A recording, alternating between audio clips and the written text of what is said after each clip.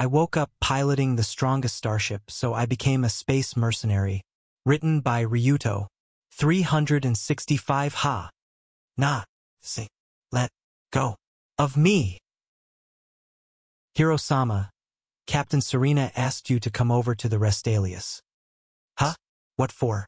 After arriving at the Riche system and forming up in the orbit of the target planet, Riche 3, Mimi reported something strange, and I couldn't help but retort in a dubious tone. 'Cause calling me up and wanting to meet me face to face at this time is really suspicious, you know? It looks like she wants you to accompany her in power armor proficiency training. She said she hadn't had the opportunity to practice operating her new power armor ever since she received it. I see. Is that woman planning on descending to the surface personally again? She's an imperial noble after all. But isn't it bad for the commanding officer to rush to the front lines? It's due to tradition. After saying so, Elma shrugged her shoulders. I can make sense of the logic behind saying that the commander wouldn't be able to avoid being shot at anyway even if they stayed in the back in an outer space fleet battle, but a commander personally going to the front lines during a melee was dangerous and inefficient no matter how you slice it. Well, I can't really criticize it that much since it's tradition. Okay then. I'll bring my power armor and come over. You should come with me as well, Elma. Though it's unlikely, it's still too early for Mimi and Kugi to handle Krishna if I somehow mess up and get injured later. Can't be helped. Well, Antlion can't be used for close air support here anyway.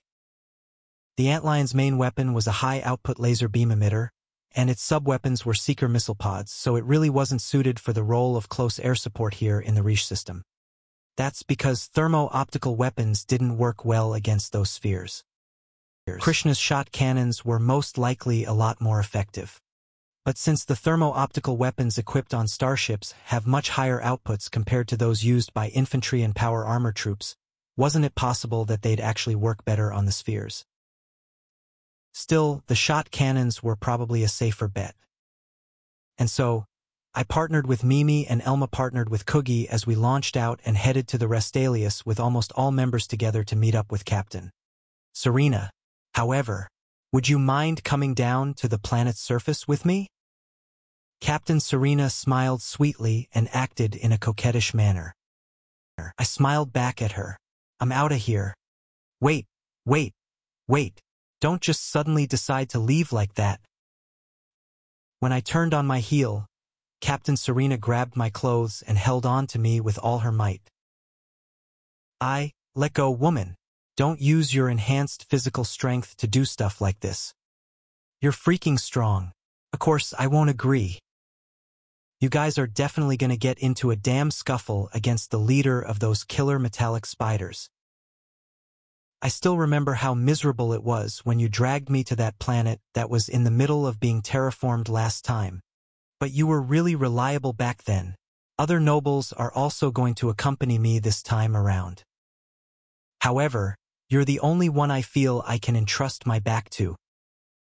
And besides, only the two of us have custom-made power armors. I will never do it. Let go of me. I was planning on watching from above inside Krishna.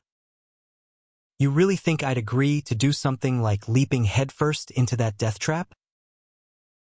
Reward. I'll pay you a handsome reward.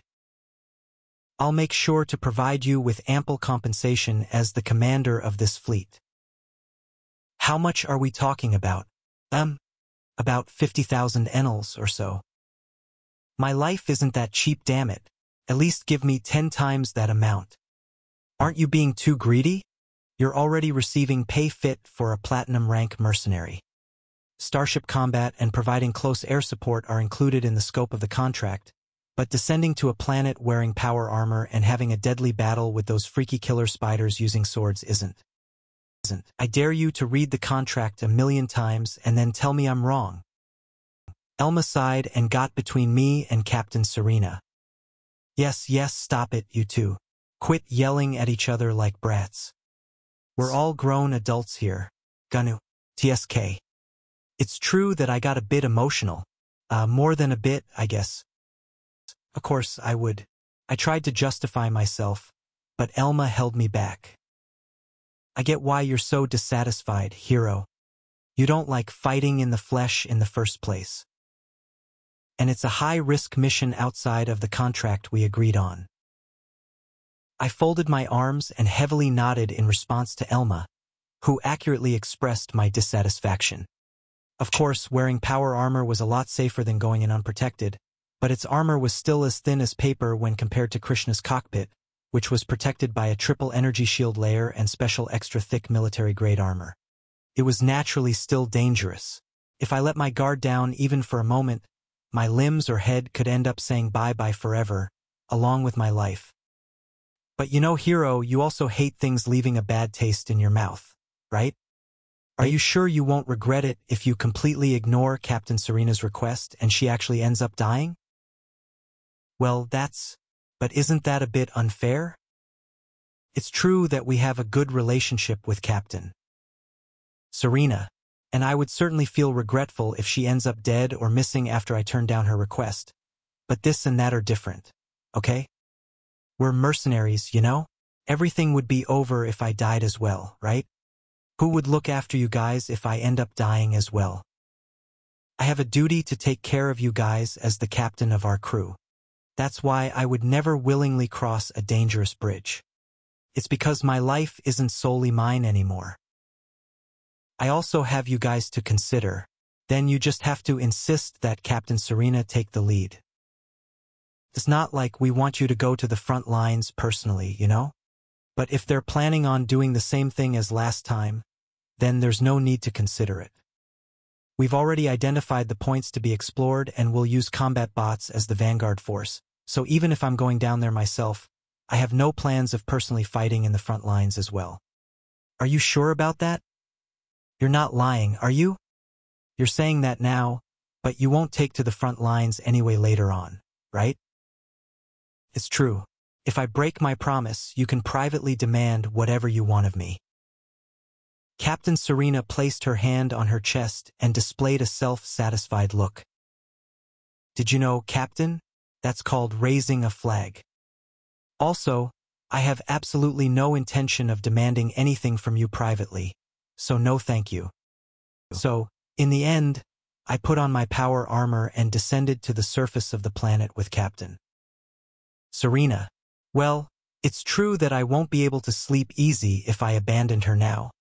But somehow I still ain't convinced, you know? Feels like I was wheedled into this situation. I guess I owe Elma one. The atmosphere is composed mostly of carbon dioxide. The atmospheric pressure is extremely low, and basically it's not an environment where humans can survive unassisted. I muttered as I looked at the data displayed on my HUD. The gravity seems to be pretty weak, and it's kind of scary to move around too much before getting used to it. And so, I proceeded to familiarize myself with the environment. Oya, you're performing a movement check even without my reminder, huh? Impressive. Thanks, I guess. Captain Serena, who was wearing her white knight-like power armor, called out to me, and I replied nonchalantly. Need I remind you that you were whining and clinging to me so desperately just an hour ago, lady? It's no use trying to make yourself look cool and composed again. Your image is already in tatters. I'm definitely not going to head to the front line this time around. I know already, unless something extraordinary happens, there would be no need for us to actively participate in the operation. Stop saying stuff like that already. I'm starting to feel that we're really going to get forced to go out there. Captain, a large number of unidentified objects have come out of the target ruin-like structure. The captain's and my gaze met through the visors of our power armors. See?